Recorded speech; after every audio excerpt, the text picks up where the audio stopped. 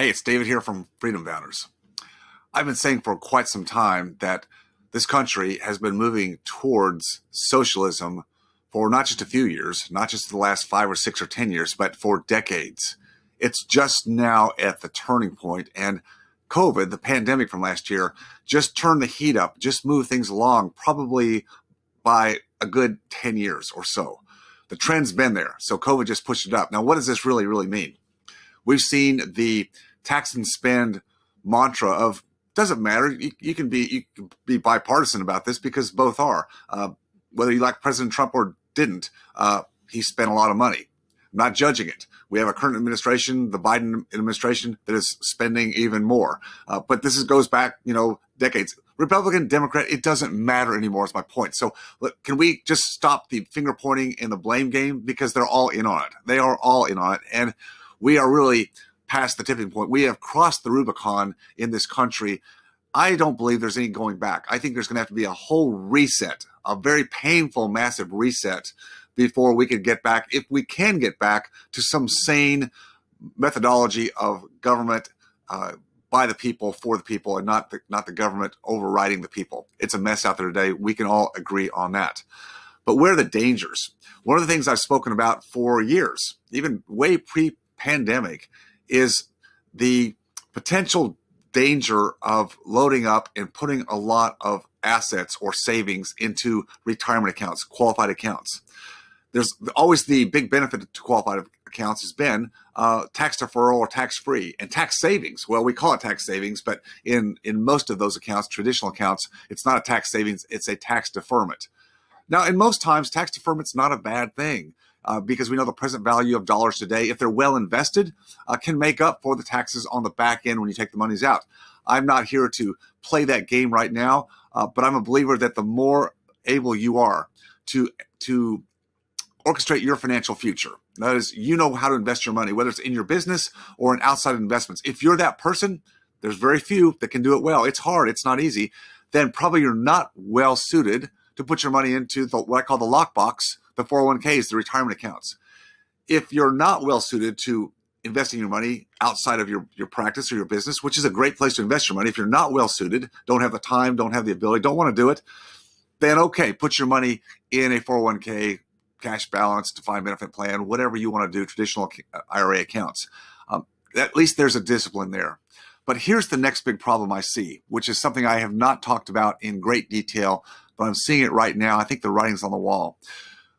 This big swing, this massive swing in this last election towards socialism. Biden coming in saying he's a moderate, but he's about as left as you can get right now, way further left than many of the candidates that were running to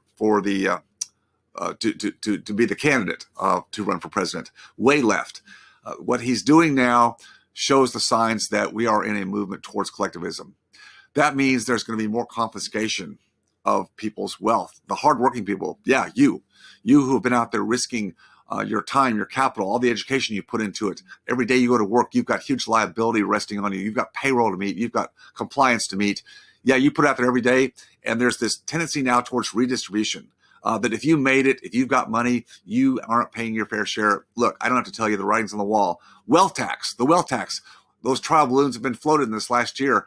I'm telling you, folks, it's coming. What's a wealth tax mean? It means that if you have an increase in your assets, that could be your home, vacation home, gold, silver, Bitcoin, your practice, stocks, bonds, if they have gone up in value, but you have not sold or harvested the equity, the profit, you're going to have to get an appraisal every year. I see it coming. You're going to have those accounts appraised, or if they're valued easily, like they are in the stock market or bonds, the appraisal, you're going to pay a wealth tax. It's coming. I'm saying it's coming. Maybe not next year, maybe not next 2 years, but it's coming. Look, this government, this country needs money.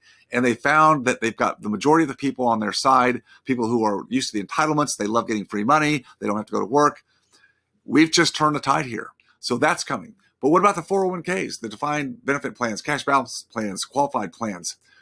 Did you know that the amount of money in qualified plans today is right around $28 trillion?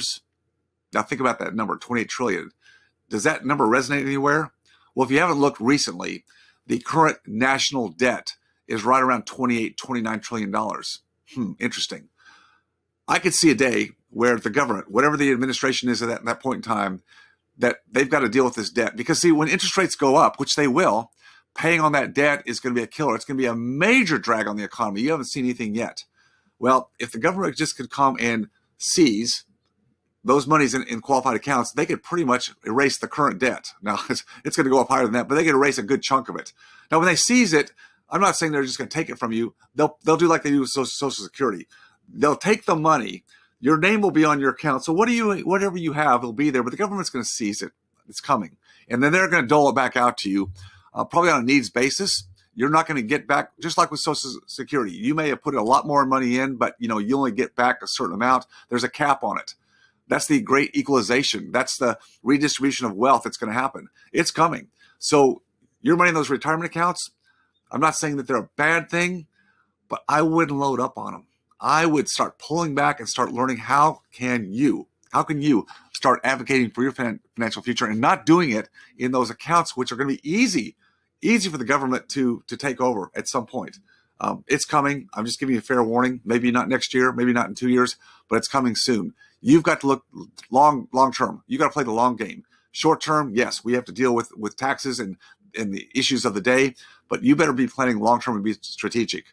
I don't know about you, but I wouldn't play the game that the government gives us, because what the government gives, they will take away. Trust me on that. Remember, always stay focused on your freedom. I'll see you next time.